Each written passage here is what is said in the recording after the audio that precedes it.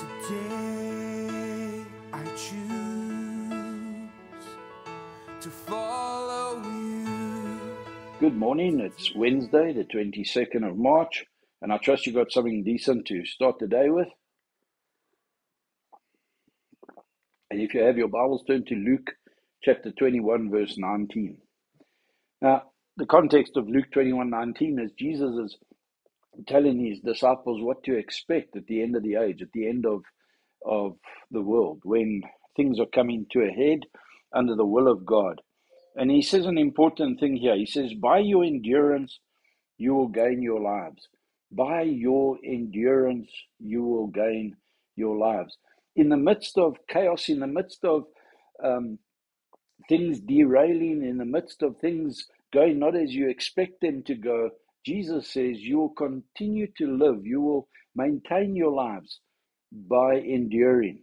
Now, to endure is to persevere.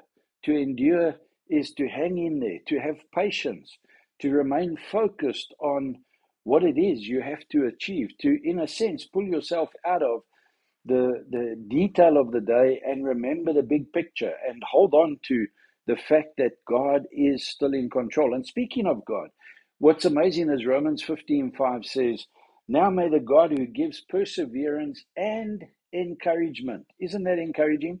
That God gives us perseverance and encouragement. And here Jesus is saying, those who want to keep their lives, those who want to hold on to their lives, die wat wil leef moet uithou.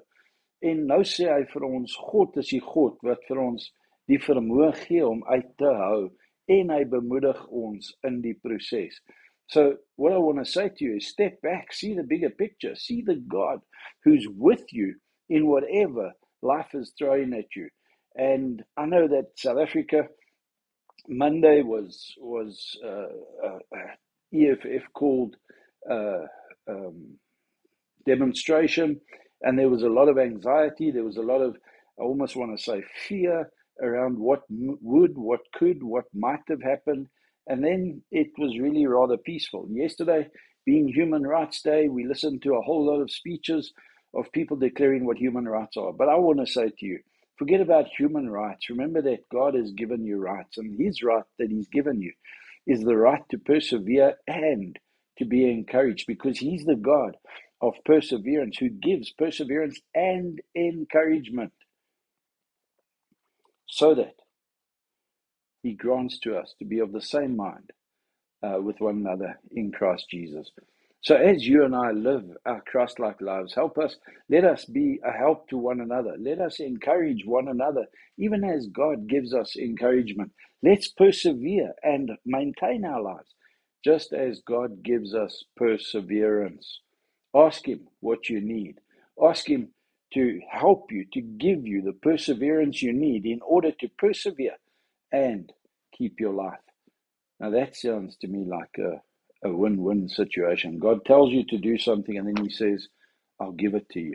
Well, Paul says he's the God of perseverance and encouragement. I trust that you find God to be your God of perseverance and encouragement. And as you persevere, may your life be whole and complete and blessed.